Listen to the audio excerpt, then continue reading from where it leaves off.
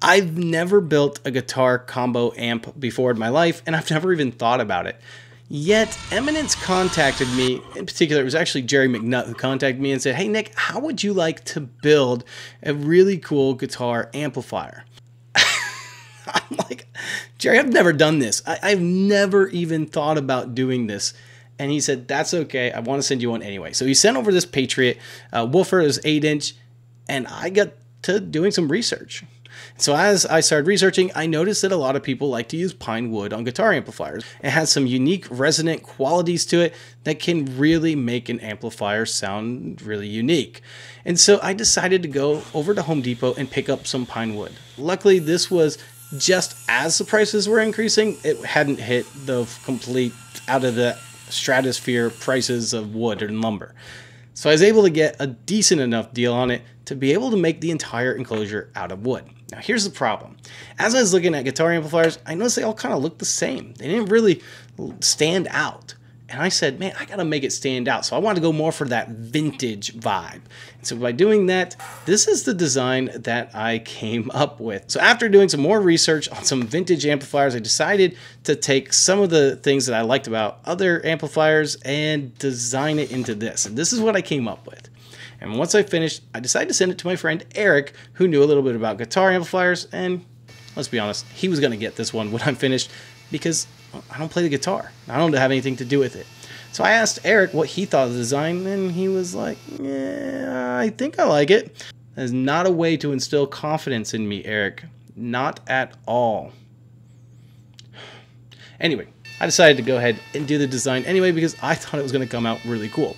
But I wanted it to have a handmade feel to it. Really go back to that vintage vibe. And so I programmed the CNC to actually do box cuts. And this took a long time, but I gotta say, it came out really, really nice.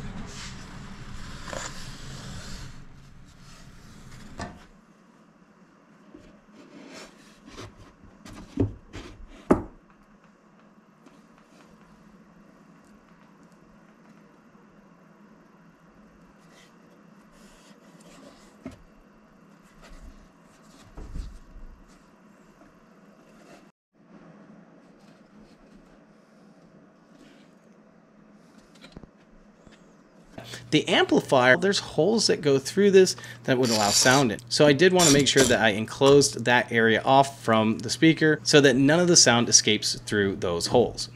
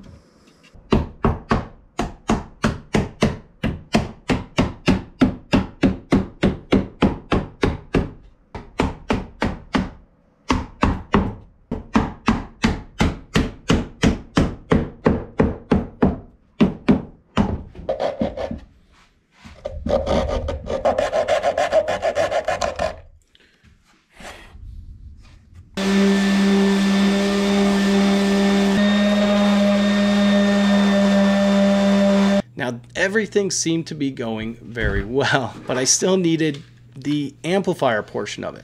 That's where Parts Express came in. I was searching Parts Express website and I came across a buyout that they still have going on.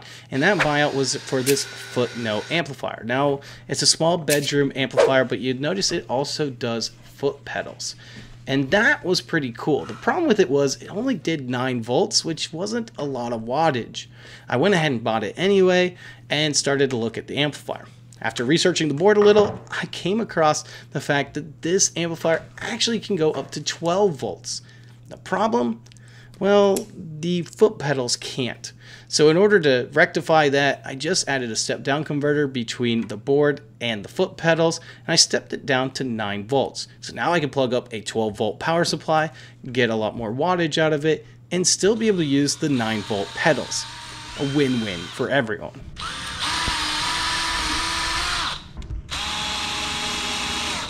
But there still was an issue that I needed to think about, and that's whether I wanted this guitar amplifier to be a closed back or an open back. So I talked to Jerry McNutt again and said, hey Jerry, what should we do about this? Amplifier should be closed or open. And we came up with the idea, in fact, he suggested it would be really cool to see an amplifier that could have both a closed and open back to it. Makes sense. It's a lot more work. But hey, let's go ahead and do it. So I designed this part that can actually be removable on the back, which allows you to easily unscrew it and then turn that whole guitar combo into an open back.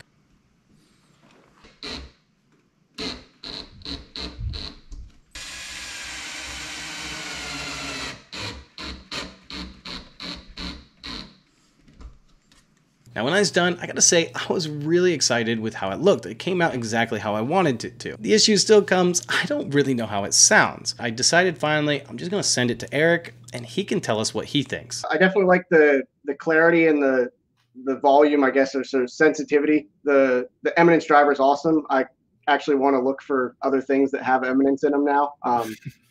It seems like it's worthwhile for its use case. I definitely like the looks of it. You build a nice box for that speaker, and you took a lot of time in making sure that it was well done. The box plates are nice. It's got the retro styling and the handle and everything, so I like that. And I like that it can do pedals with just the one plug. Like I don't have to carry around another thing. It's all right there. It won. It's on. The other one is out of place now. This one sits prominently in the living room and right in display, and there's been no complaints about it whatsoever. I think she likes it. And that is a big deal, because if your wife allows it in the living room, you know that you've done something right. Yeah, I've heard sometimes speakers get pushed to like home theater rooms or something. Yeah, or they put doilies on them or something, It doesn't have a doily. It has a pedal board on this one. All right, guys, that's all we got for today. I hope that you enjoyed it. If you guys did, make sure to give this video a thumbs up. And if this is your first time at the channel, hit the subscribe button and ring that bell so you get instant notification of new videos when they come out. All right, guys, this is Toyd's DIY Audio, and I'm out.